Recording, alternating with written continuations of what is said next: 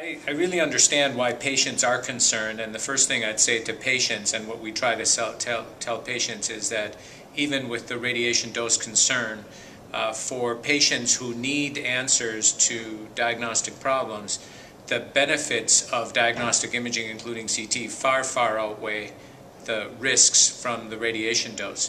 That said, the concern is appropriate. At least in our practice, when I check with my clinical colleagues as to whether it has impacted the number of CT scans we perform, thus far the answer is no. We are getting questions, and both from referring physicians and patients, but once it's explained, the exams go on and the exams yield useful information. I think it's fair to say, though, that the attention that's being paid to radiation dose has had the healthy outcome of causing the protocols to be looked at carefully and try to reduce the radiation dose as much as possible to the minimum needed to answer the question that's being asked. Well, you know, I'm bullish about technology in general, and I think we need to invest in dual energy, in tomosynthesis, and advanced X-ray imaging methods. I personally don't think that they will make a huge inroad on the things that CT is good at. There are questions for which the 3D information that CT provides really is necessary. And even though tomosynthesis and dual energy are able to give you differential information of similar sort, I think they answer different questions. So I don't think that they will make a huge impact on the number of CT studies. I think in cases where, for whatever reason, they offer an additional benefit, for example, that the exam is done upright, or for whatever reasons the geometry is better for tomosynthesis than it would be for CT, I think that that's where those modalities should go, is play to their own strengths rather than attack CT at the things that CT is very strong at.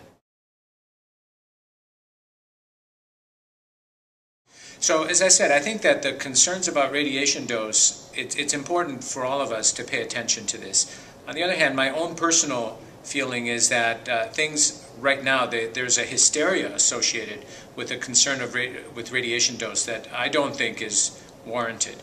I think that if the medical imaging community hide from this issue, that will make it look like, you know, we're trying to hide something. And instead, I think we need to be upfront about it and talk about radiation dose and talk about what we're doing to minimize it, and also make sure that the real risks of radiation, let me just say that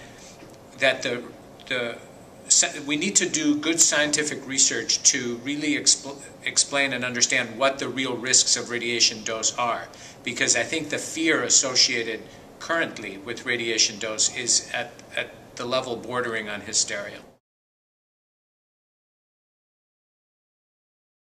I think it's an excellent project. I really endorse it completely. I think it's had, as I said, the impact, especially initially in pediatric radiology, of reducing the radiation dose appropriately to levels that are the minimum needed to answer the questions. I endorse those efforts completely. I think that they have addressed CT first, rightly so, because of the number of CT studies that are done and the high radiation dose associated with them.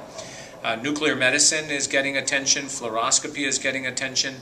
I think radiography will get attention, but since in general the exposures are lower, perhaps it'll be last in line. On the other hand, the number of radiographic studies that are done is very, very high. It's still the #1 diagnostic imaging test. So I think we need to look at the population dose burden coming from these different exams.